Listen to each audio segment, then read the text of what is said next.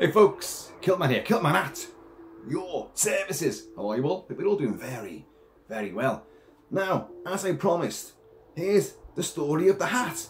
A little review of Kilt-Man's latest fashion accessory from the Wild West. Well, the Wild West of the Cotswolds. We'll come on to that. So yeah, I said a while ago I wanted to get a Clint Eastwood style hat from the likes of High Plains Drifter, Pale Rider, Joe Kidd. I'm playing the Lalo Schifrin score for Joe Kidd right now. Not one of Clint's best westerns by a long shot. And it's not even the most exciting of scores, but it's an interesting score by Lalo Schifrin. No one ever talks about it, so I'm going to give it some airtime. Anyway, now the style of hat that he wears, you don't see Clint wearing the big Stetson, the big curl brim cowboy hat often. He has worn them, Coogan's Bluff, Rawhide, and a few other things as well. But mainly he goes for what people always call the preacher style hat, where the brim is sort of flatter like this, almost Mormon, the Danites, the Mormon hit squad, the vigilantes, the executioners that they had during the 1800s to defend Mormon territory, Mormon families. But they were actually a right bunch of bastards, and even the church disowned them as well, and the Mormons turned against them. But the Danites used to wear these sort of flattened brim preacher hats. Think that guy in Poltergeist 2. Yeah, you know what I'm thinking now. And Clint would wear that sort of flatter brimmed hat with either a pecan sort of crown, or it'd be a flat crown, flat top on it. So I wanted that kind of hat, and as I said, the minute I began looking for Clint Eastwood hats, all my social media was bombarded with fake sites and scams about Clint Eastwood style hats.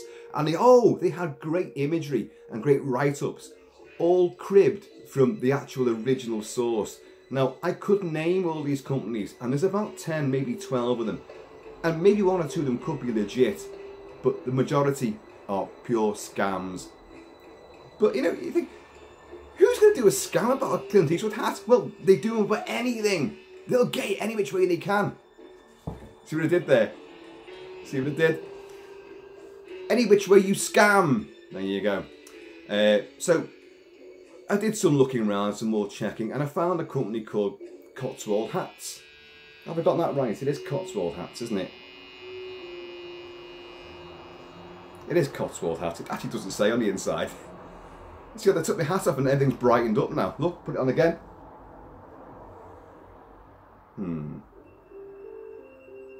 You may have noticed we're in a whole new location right now. We're upstairs in the attic. We've got an attic and we have a loft. But the attic is the room where I intend to start making a lot more videos up here. We're in the process of clearing this room out. It's a big room. It goes way back beyond you. It goes way that side, way that side. But over the years, damage, water damage. We've got a new roof now, and the leaks have all been fixed, but it's still in disrepair. So anyway, with a big werewolf behind me and young Mr. Kentucky Fudge here, who's doing his best to look like that little dwarf from High Plains Drifter. Is it Malachi? With his big top hat on. And I've got my frock coat on, my Clint style frock coat. But anyway, so I found Cotswold Hats, and they do a great range of hats. Now, they're not paying me to say this. I bought this bloody thing, and but I love it. I think it's great. I've had it for almost a week now, and I've worn it out. I've worn it to town a couple of times. Out and about, drinking in the local saloons and all that. You know, the taverns and the hostelries. Picking fights with people, just going up to the bar and saying, whiskey. Because that's all I drink anyway, is whiskey, as you guys know. But I love it. I think it feels great, it looks great, and it's getting a lot of attention. Now, since I put pictures of this on social media, and I mentioned it, I think, on a video, loads of people have been asking me about it. Where'd you get the hat from? Oh, can you review the hat? Talk about the hat, tell me about the hat. Our good friend and Super Channel contributor, Steve 007 Smith, loves his cowboys as well as his James Bonds, and yesterday he was teetering on the brink of buying this very hat. Well, not this one, but a very similar one from the same company. And he was asking me about head sizes and all that sort of stuff. Now, I bought a medium, and I can tell you for a fact that even though I've got the Kilt-Man Machinini jowls, I've got a face shaped like the Millennium Falcon, which has been picked up, a big lozenge-shaped face, and that's what all the men folk of the Machinini clan have. But we've got very small heads, so hat sizes, berets, helmets, kepis, you know, all your hats, they tend to be kind of small. But I've got a lot of hair. It's all tucked away at the back there. It's all a big man bun thing. So if I didn't have the hair, if I had a skinhead or something like that, I'd have to order small. And even then, it would probably spin round like Linda Blair's head, you know, in The Exorcist. Because my noggin is so tiny. But so I got a medium, and it fits just right. So I'll just take you on a tour around this hat. Now, as I say, this is not a Clint Eastwood style hat. Well, it is if you flatten the brim down, which you can. And then it does look surprisingly like High Plains Drifter and Pale Rider, which is what I wanted anyway. But when you let it go, it looks very similar to the hat that Russell Crowe wears in the remake of 310 to Yuma by James Mangold, with Christian Bale as well. And it's a good film. It's not a patch on the original film, which is actually darker and more brutal, I think, the original, with Glenn Ford. But he wears this sort of, this hat's called the Gambler. It's a Gambler style. Now, a Gambler style hat is the interim hat between the dress hat and the cowboy hat. The dress hat was like a Western style bowler hat, a very sort of, very fine, you know, going up and down the Mississippi on those river boats, playing blackjack and all that, and you know, having a gun under the table, you know, for when you get sus for having an ace up your sleeve, you take Greedo out, don't you? You shoot first. That's what you do. But and then you got the big cowboy hats, the cattleman's hats, and the big Stetsons, which are much broader brims, and the brims are curled up. So this, as you can see, is in between. But as I say, you can flatten it down. It's got the oval crown on it with your ridge. You can manipulate these things, but I don't recommend you do it. I mean, folding the brim down, pressing that down to give it a different look. You can do that. That's not gonna wreck the house. But and you can bring the front down a bit, you know, for when you, you know. See what I mean? See, you've got that look, that Clint look. Now, the hat band itself is it's decorative metal pieces put in there. Very nice they are too. That's why it gives the look of the 310 to Yuma, with the brim curled up, and with this sort of decorative headband on, hat band. It does have that Russell Crowe look to it, which is pretty neat. By the way, those same sites also offer the 310 to Yuma Russell Crowe hat as well. Steer clear, folks, steer clear. But Clint's tended to have like just a very plain and tattered sort of leather hat band. That's all it was. And by the way, the decoration doesn't go all the way around. But, and given the choice, I wouldn't have opted for that. I'd have wanted the plain, but now I've got it. Kind of like it. Show you the inside, because it's made in the UK. Very timely with the coronation of the king. We've got a nice royal crest with 2 royal lions there. Medium, 57 centimetres, that says. That's around your bonds, 57. So Steve was asking, he was dead concerned about because he hasn't got a lot of hair up top, about what kind of size. Measure your head, folks. Measure your head. Get that tape measure round your bonds, and do the size scales, and you come with the right thing. If you get a hat that's too big for you, you can get hat liners. It's easy. So don't worry about things like that. It's if it's too small. That's the problem. So you've got a great big fat head, and you buy a hat that's too small for you. It's like sitting like a pimple, you know, on the arse of a brontosaurus. It's gonna look a bit daft, isn't it? So, you know, but if it's too big, you can accommodate, you can customize. Too small, too bad. But anyway, it says 100% wool, handmade, and on the other side, designed in England. Now, it is 100% felt wool. Now, in this house, because I have a husky dog, as you guys know, anything wool is a massive dog fur magnet. And being the guy that wears a kilt every day, I'm well used to it. This frock coat is 100% wool as well. So I'm wearing a kilt. You can't see it, but I'm wearing a kilt. There you go. Woo. And so I'm bedecked in Siberian husky fur anyway. So the jacket's covered in it. The hat has been liberally christened with husky fur. No two ways about it. I've worn it out. I've worn it in a light smattering of rain. Now, the other day, after having such great weather, and just like say a light smattering of rain, which this survived perfectly well, there was an absolute deluge where me and the dog got drenched, completely drenched, and I was wearing the Snake Plissken leather jacket. Now that took a good 3 days to dry out. 3 days! I don't think I've ever been as wet in my life. Absolutely soaked through. Anyway, I don't know how that would have fared during that deluge. It would have gone all droopy. It'd been like that, like some kind of like, you know, cigarette selling girl in old London town with a little bonnet on. But there we go. There we are. Look at that. Fits great, doesn't it? Looks good. I like it.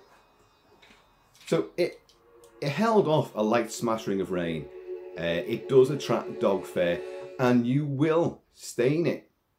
If you've got sweaty fingers, if you've been eating a bag of dry roasted nuts, and then you put your finger across the top, you're going to stain this. I know, because there's already some stains appearing on this. There's like little paler marks where I've obviously been going like that and dicking about. So it's got like little scuff marks, and that's what you want, folks. I've always said this, when you buy clothing, be it jackets, be it boots, be it a kilt, you know, no, kilts should look resplendent, but I've got kilts that have been through wars, so, you know, and they do look like it as well. But I always think I prefer things to look lived in. Clint's hats in these movies are battered. There's no pristine hat that he wears. They are all absolutely knackered. And that's why it's difficult to get the exact look, because they've been worn, they've been beaten, they've been dragged behind horses, trampled on by horse hooves, shot at. You know, these hats in these movies are lived in and possibly died in as well. So when you get your hat, now, I've always said about, you get a leather jacket and you want it to look weathered, you want it to look worn, because there's nothing worse than a brand new leather jacket, especially when you look like Mad Max or Snake Plissken or MacReady from The Thing, or Bane with the great, which I've also got Bane's jacket from The Dark Knight Rises, and my God, that's an awesome bit of kit. That you can buy these things weathered, but they're weathered to a degree. If you want to weather it even more, then you start smashing leather jackets with bricks. I've discussed this all before, but you're not going to do that with a hat. You're not going to do that. So the only way to get it to look weathered is to wear it. Wear it out, wear it in all types of weather, wear it, wear it, wear it, and keep on handling it. So I've said in less than a week, it's already got some slight stains on it. Slight. I mean, I'll try to show you, but they probably wouldn't come across. There's just a few little scuff marks and around it. It's where I've fingered it, you know. I'm not saying I've got big mucky fingers, because I haven't. Oh. We won't tell them about that. But you handle it. It's going to get stained, especially if you go into a pub and you've got your drink and drinks come down the side of the glass. You're going to stain the hat, and it's going to look better. That's what I'm saying. It's going to look better. If these look pristine, you look like you're some kind of country and west, faux country and western sort of rock band, sort of Billy Ray Cyrus type thing, you know. Oh, with your pristine hat, your Mavericks sort of guitar style. I don't know, but I want them to look like I've just literally ridden in off the high plains and I'm in town looking for vengeance. Well, looking for whiskey and then a woman. Or a woman and then whiskey. I'll just settle for the whiskey, to be honest, and then looking for vengeance. But I want it to look like you've been through, like, you haven't just bought it. Oh, you've got your new hat on. Oh, look at you with your new hat. To be honest, everyone who's seen this has absolutely loved it. Loved it. I mean, I've gone out wearing a lot of ridiculous things. I go out in red tunics, scarlet tunics and British red coats. I've worn a Napoleon bloody hat, you know. I've worn top hats. I've worn, here, there's one.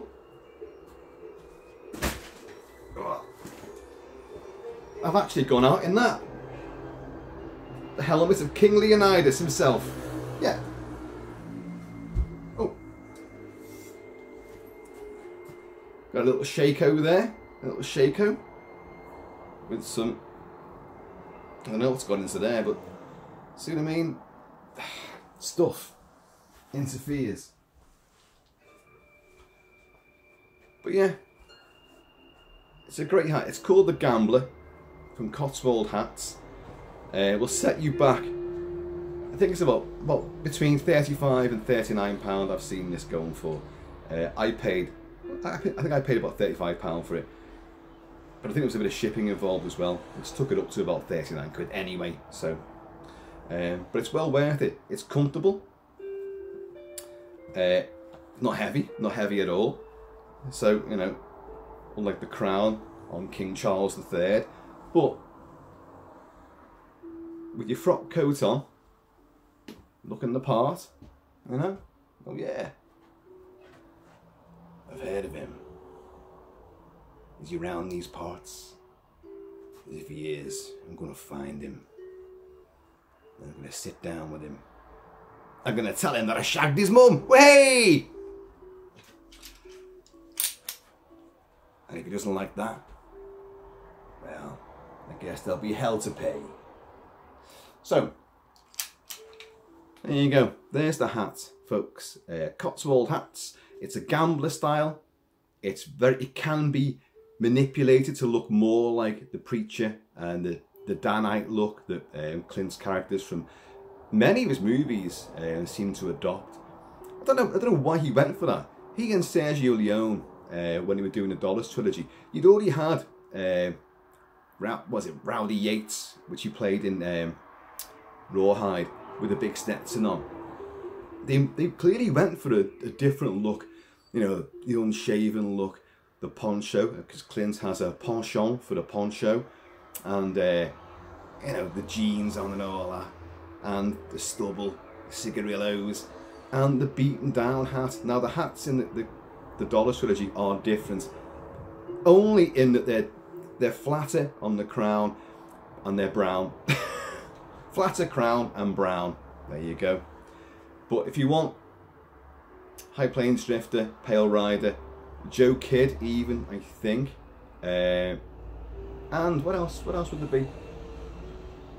Outlaw Josie Wales is a different hat again, because that's a different style altogether in that film. Different colour, different brim, different crown, just different completely. But he has definitely worn this hat, this style of hat, more often than anything else in the westerns.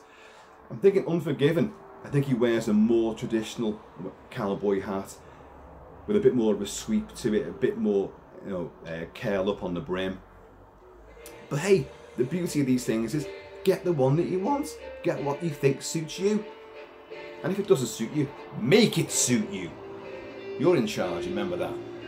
But there's definitely a 310 to humour look about this one, I think. But either way, I like it. You can adopt it, flatten it down a little bit. That didn't work, did it? But yeah, you've got the flatter look there. Still looks great, you know. Anyone argues with you, you know what to do. But that's the style, the gambler style, and I think it looks pretty good. Pretty down good. And with your hair down as well, well, you kind of look like something out of Guns N' Roses, but, and that's not the style I'm kind of going for, but, you know, either way, still works. So folks, there's the hat, the story of the hat, the history of the headgear. So, folks, in the meantime, in this ever, in between time, please keep it kilted, keep it Celtic, and keep a lid on it. You want to get ahead, get a hat. And I'm going to see you all.